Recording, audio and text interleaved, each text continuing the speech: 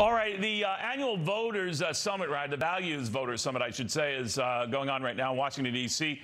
President Trump is set to speak there tonight. The Family Research Council President Tony Perkins, he's the big cheese there, is taking some time to join us. I'm very grateful for that. Tony, how are you?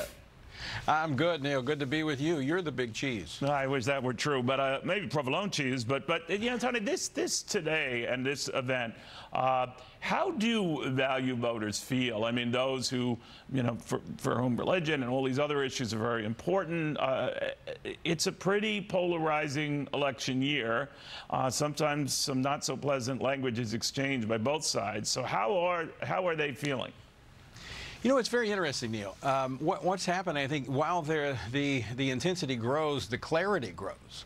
And the enthusiasm at this Values Voter Summit, despite the backdrop of investigations and impeachment, has never been stronger. Now, there is a stronger focus this year, more on the spiritual nature of the values voters and where we gain our true strength. And that there is a real battle, if you will, for values. And they see in this president, and this was really summarized the other night in a group about a couple hundred conservative evangelical supporters that were having a dinner, and one of the questions that was asked was, look, we support the president, the impeachment, the investigation, that's all political theater. That doesn't faze us one bit.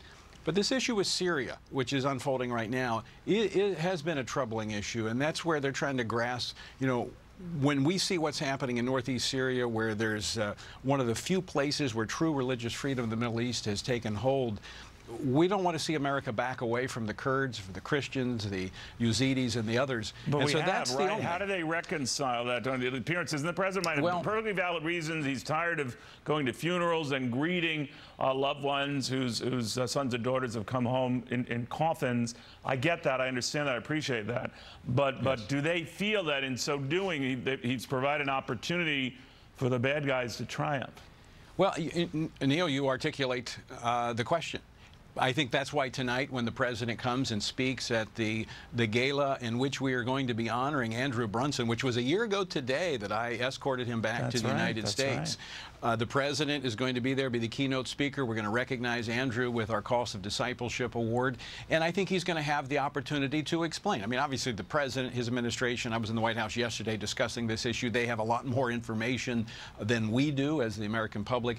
But this is a question in the mind of evangelicals. It's the only time I've seen during his administration where they've been shook a little bit about a decision from the president.